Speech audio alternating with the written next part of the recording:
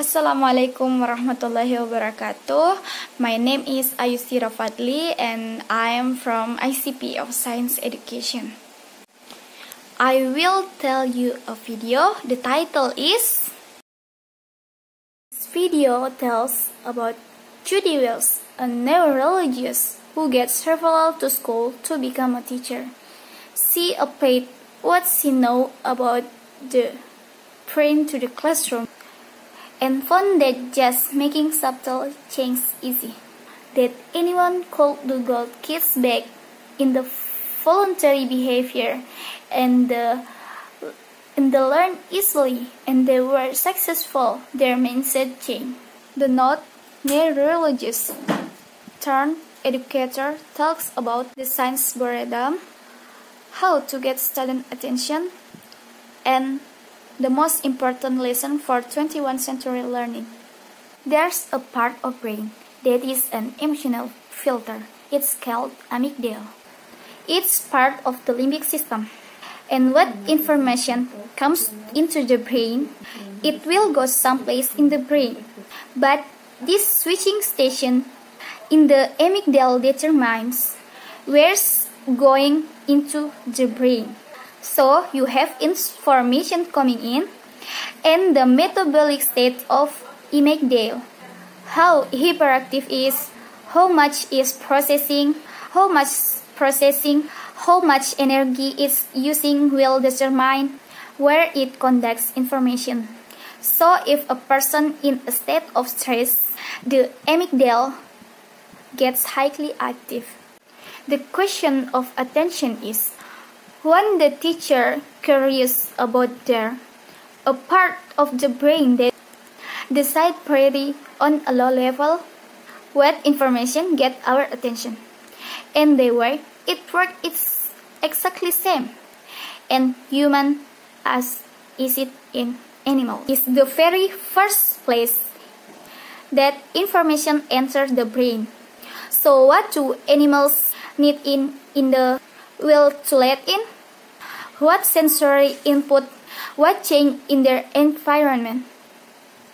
So if there's something new in the classroom, a new picture, a great bulletin board, something that's interesting, something that captures the curiosity. So when you walking backwards, before you do negative number, that is so interesting. The kids want to know why. So thinking about getting attention means getting their curiosity. So they want to know what you have to teach. How do you get students to focus their attention? You've gotten it, they're curious. But how do you get them to focus on something that's particularly important? If you want students to pay particular attention, have a signal just the way animals respond to signal. So if it's important, if it's like level 1 important, I will pick up my green, which means all of the get them to pick up their green. So it's novelty, it's change, its color, and it's emphasized, and that's why they know what's important. So they will write in green. I'll write in green. They write in green. And it goes up if it's more important. If I want to say pay less of attention, then I'll use the yellow, and super attention, I'll use the red. So they are engaged, they are involved, and they are participating, and they have some way to focus in their notes. So really important know that we know about this filter to make sure that the classroom safe and environment. The children feel safe socially, have emotionally, and safe to participate academically. We know only the person who thinks learn. If you don't participate, the brain doesn't get to use its great Prediction in memory. Apparatus has switched to do with the neural plasticity of learning. But there's one particular requirement. You must participate, you must make a prediction, you must basically answer the question.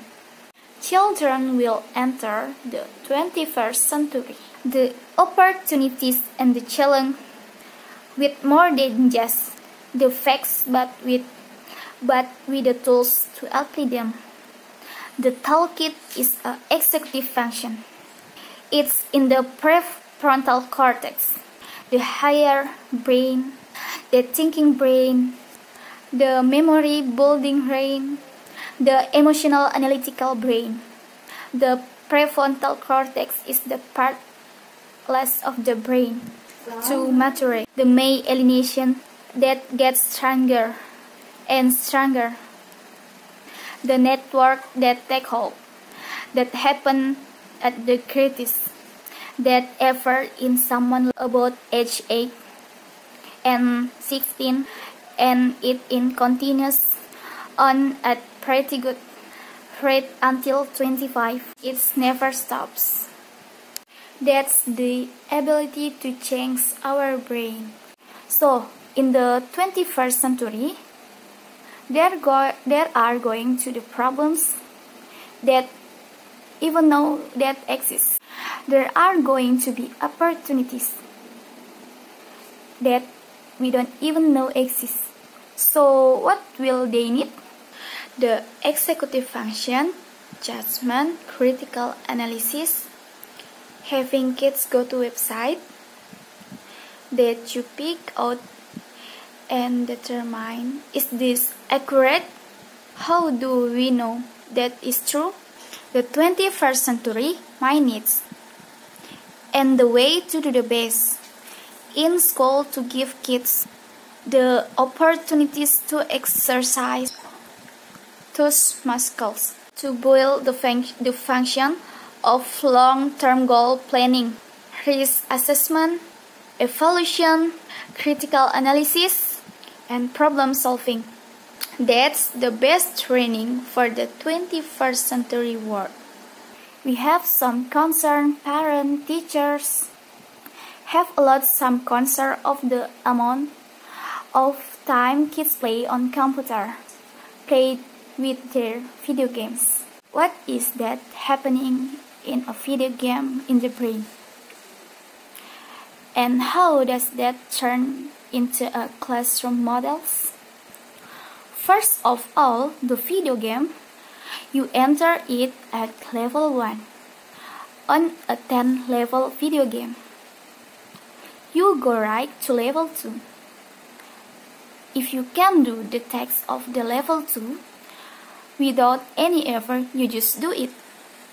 You go right to level 3. Let's say at level 3, there's a text that you don't really know how to do. Then you're at your achievable challenge level, whereas if it made you stay at level 1 for 2 hours in the classroom, and you already know how to multiply 5 times 5, and yet the class is doing repetition that of drill. First of all, your brain is going to get into a stress state, and there's not going any to be interest. The brain knows this.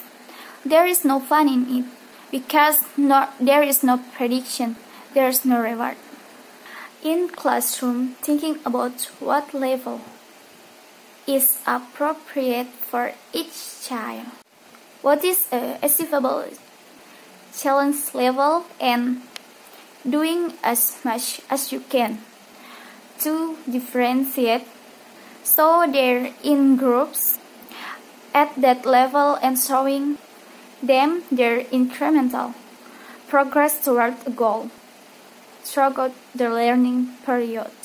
So Judy Willis wants to make children not get too bored by learning by using the video game methods. And Judy Willis also want to make change the children mindset about learning.